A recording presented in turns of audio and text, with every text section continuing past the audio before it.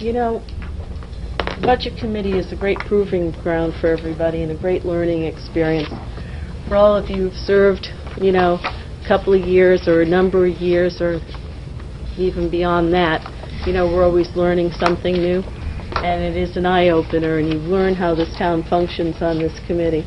Should be proud of that, because many a selectman has started here, and all but one candidate running for the Board of Selectmen, and we've got a pretty large slate, all have served here at one time or another. And, you know, the shoes that you have in here, and sometimes we have some lively discussion, but you go through every corner of this town. So I really would encourage anyone who wants to serve with us to do so. We're not really that scary, actually, but it is a place to stretch your mind a little bit and wrap your arms around this town.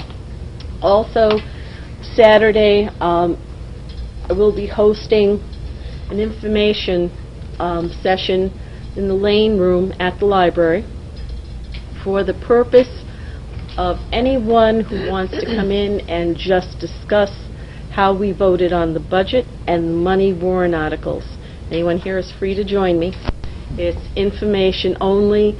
I guess you want to call it the Budget Committee's version of the yellow sheet or anything else. Won't be sending anybody out with little slips on what to vote on, but if there's any of the citizens out there that are free Saturday morning, 9:30 to 12 o'clock in the Lane Room, then come in. There'll be coffee and donuts, and bring your questions about any budget or money warrant articles, and I'll have all our sheets out there and for any discussion that you might have. Is this a Budget Committee meeting on Saturday morning? No, this is something that I'm hosting. So it's a personal meeting that you're announcing? No, it's a meeting on the budget as the chairman of the Budget Committee for information, and I'm inviting you to join me, but I have booked the session. Personal? Mm-hmm. Yes. Yeah.